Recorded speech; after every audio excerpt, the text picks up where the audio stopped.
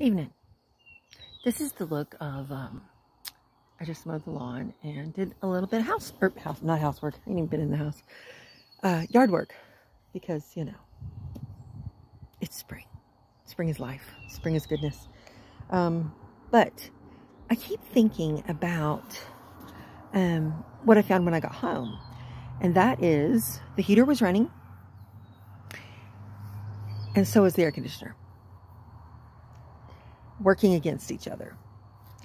And I wonder sometimes if that isn't what we do, where we're completely working against each other within ourselves, completely working against ourselves. Part of us wants to go one way, part of us wants to go another way.